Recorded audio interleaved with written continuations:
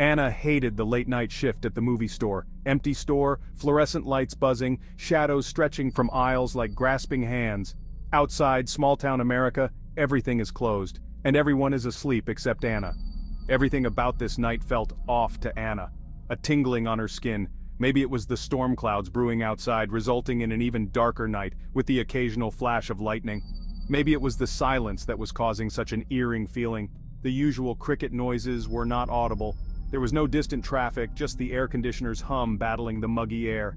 Each car passing sent shivers down her spine. Headlights swept across the shelves in the store, momentarily illuminating dust floating in the air. She glanced at the clock, seeing it was finally 10 o'clock. Closing time. She flipped the sign to closed, and then turned to get the key to lock up. "Just 10 more minutes," she whispered to the cardboard cutout of a grinning superhero behind the counter. Suddenly there was a rattle at the door. Looking back at the door, there were two men. Their faces were obscured by hoodies. They stepped into the store and Anna's breath hitched. She only then recognized who they were. They were regulars. They came in every Tuesday just before closing, always paid in cash, always lingered a little too long, eyes scanning the store, not the movies.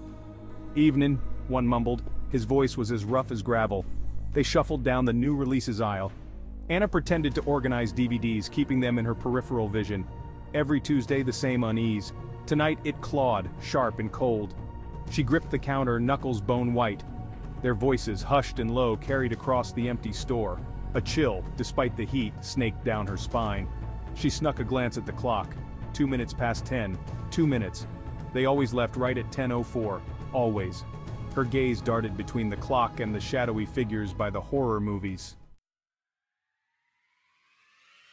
It was now 10:04, and the men were still there. Browsing, or so they pretended. Anna's pulse quickened. Her hand instinctively went to the phone, fingers hovering over the speed dial for the police.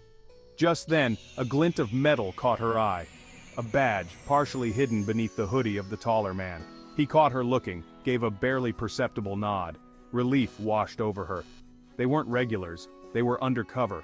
All those Tuesdays, the late nights, the unsettling feeling of being watched. It all made sense now. They had been watching someone who frequented the store on Tuesday nights.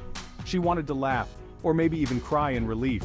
She managed a small, tight smile at the men. They had been her silent protectors all along. The phone rang, shattering the fragile peace. Anna jumped, heart leaping into her throat. She snatched the receiver, her voice breathless. "Hello, Anna?" A woman's voice. It was Mrs. Johnson from across the street. "Sorry to bother you, dear. But have you seen Fluffy? He got out about an hour ago and—" Anna tuned out Mrs. Peterson's rambling. Her gaze was fixed on the men. The taller one was talking on a radio, his voice low and urgent. The other man was watching her, his expression unreadable. "Found him lurking around the video store last week," Mrs. Peterson continued, oblivious that she had been ignoring what she was saying.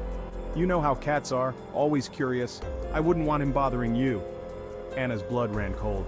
The pieces clicked into place. The undercover men weren't there for a suspect. They were there for something else entirely, something far more terrifying. The taller man clicked off the radio and turned to her, a grim smile on his face. He nodded towards the back of the store. "We got him, ma'am. He was hiding behind the horror movies." He held up a small, furry animal, Fluffy. The cat looked unconcerned, even bored, as the officer gently deposited him into a pet carrier. Anna could only stare, her relief tinged with a healthy dose of embarrassment. "Sorry for the scare, ma'am," the other officer said, his tone apologetic. "We've been tracking this little guy for days. He's quite the escape artist." Anna managed a weak laugh. "I'll say." They left then, taking Fluffy and her fear with them. She locked the door behind them, the familiar click sounding louder than usual in the sudden silence. She leaned against the counter, heart still pounding. The thunderstorm outside, as if it was a scene from a movie or show, had broken. Rain started pelting against the windows, mirroring the turmoil that still churned within her. She had been so sure, so certain that she was in danger, and she had been right in a way, just not the way she had imagined. Closing up, she kept glancing at the door, half expecting another visitor, another reason to be afraid. The night, once so ordinary, was now etched with the unsettling memory of her irrational fear, the chilling realization of her own vulnerability. Driving home, streetlights casting long shadows, she couldn't shake the feeling that she was being watched. She knew it was just her nerves, the residue of a long, strange night. But still, she couldn't help but check the rearview mirror just to be sure.